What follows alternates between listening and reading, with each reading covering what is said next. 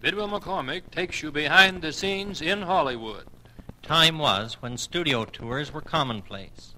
In the early days of Hollywood development, platforms were built around the spot where scenes were to be shot, and onlookers were charged a quarter to watch the pictures being made. Yeah, but all that's changed now, and to even get on a lot in Hollywood, you have to just about be one of the performers or the director. Well, not quite that bad, but that does call to mind a theater owner that I once knew, who had given such strict instructions against passing anyone in that he actually had to buy a ticket to get into his own theater. Well, that was carrying it a little too far, but I guess this ban on sightseers is important and very necessary. It certainly is. Just imagine how costly it would be today if production was interrupted because someone inadvertently coughed or sneezed on the set, or a child cried, or someone distracted the performer's attention. Leave it to Butch Jenkins to hand Hollywood another surprise. Now the 7-year-old actor with the dollar-sized freckles is taking piano lessons, and he asked for them himself. American naval officers rescued by Rangers in the daring raid on the Cabanatuan prison camp on Luzon will be seen in the scenes of the Invisible Army. One of the highlights of the film will be a reenactment of the sensational raid on the prison camp. The Magnificent Tramp is RKO's first Hollywood vehicle for the noted Mexican comedian Cantinflas. Al Herman will serve as art director. Carol Clark will design settings for Bar of Music, Frank Sinatra's next starring film. Walter Keller will be art director on Riverboat Rhythm. And here's a personality close-up that will interest you. Betty Grable. Betty Grable is a Hollywood success because she planned it that way. She began planning almost as soon as she could toddle, and she hasn't stopped for a moment since. At the age of 4, Betty already was hoofing it with the best of them in dancing school and manhandling a saxophone when she wasn't busy plucking discords on the ukulele. In short, she was an infant prodigy and already was prattling off things theatrical and entertaining.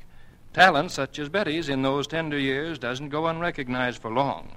At the age of 7, Betty made her professional debut by public demand, in spite of the objections of her parents, who felt she was much too young. She went on the air and appeared with such notables in the entertainment world as Frank Fay, Ed Lowry, Jack Haley, and others. In between time, she was attending the Mary Institute, an exclusive school for girls at St. Louis, where she absorbed education in liberal dosages.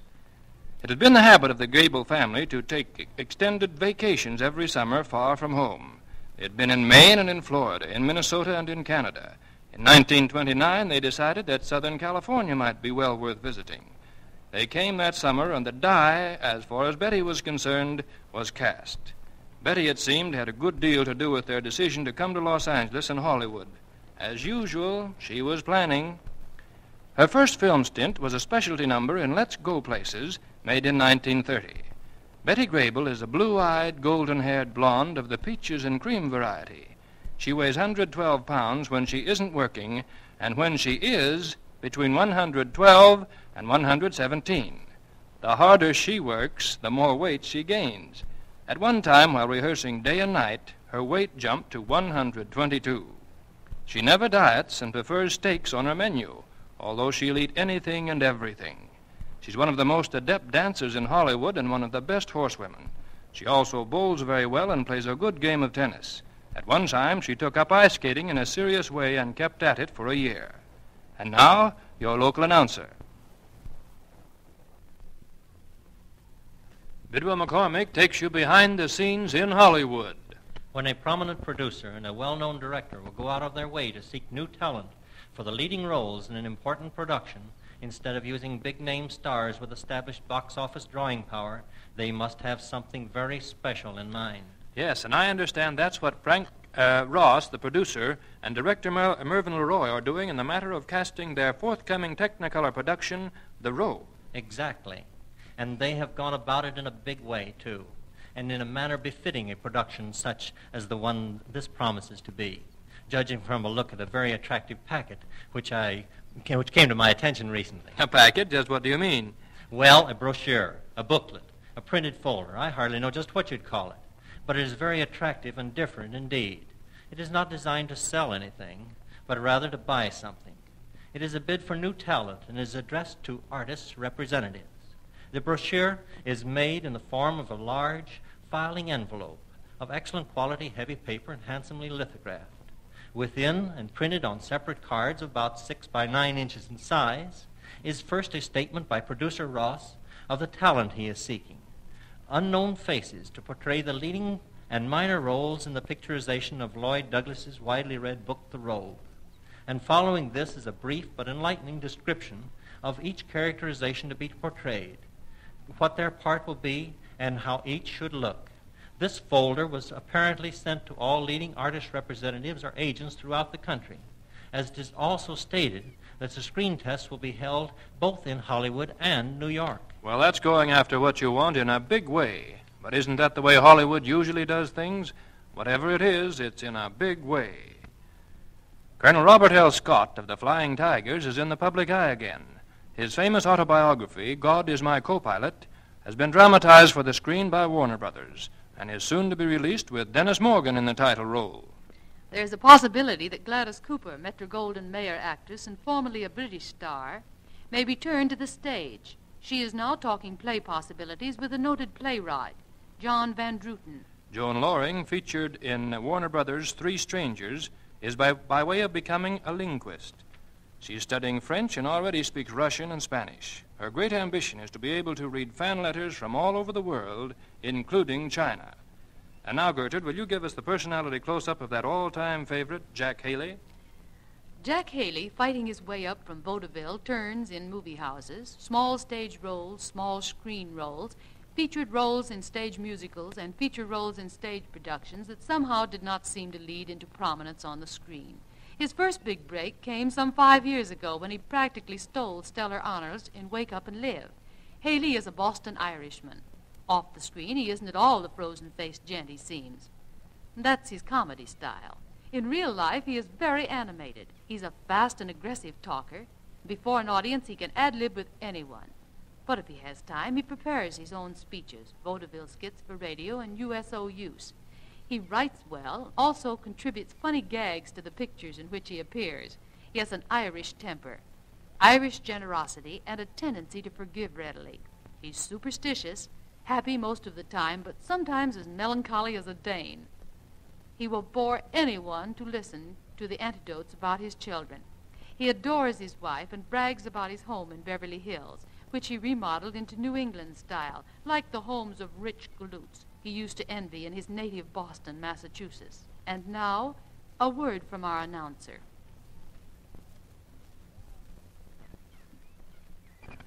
Bidwell McCormick takes you behind the scenes in Hollywood. Bidwell, what do you know about motion picture press agents? Now that, Nathan, is quite a question. I have a number of very good friends, both in the studio and on the road for the motion picture companies. Theirs is a specialized and highly skilled profession. Today, the press agent is a very important man to his company, since he is the only contact between his firm and the press and radio. He must combine the skills of a diplomat, the vision of a soothsayer, and the stamina of a plow horse, I guess. You're just about right there. And the present-day press representative or studio publicity man is a far cry from the press agent of bygone days, when one man advanced the show. That is, went ahead of the stage play and wrote and placed all the publicity. They go ahead for many of the important motion pictures today, but they are backed up with an almost inexhaustible supply of photographic art, advanced and current newspaper stories, prepared advertisements, and numberless suggestions for publicity stunts prepared by the studio and home office publicity staffs, of photographers, publicity writers, and so forth, numbering from 2 to 3 in the small companies to several hundred in the larger ones.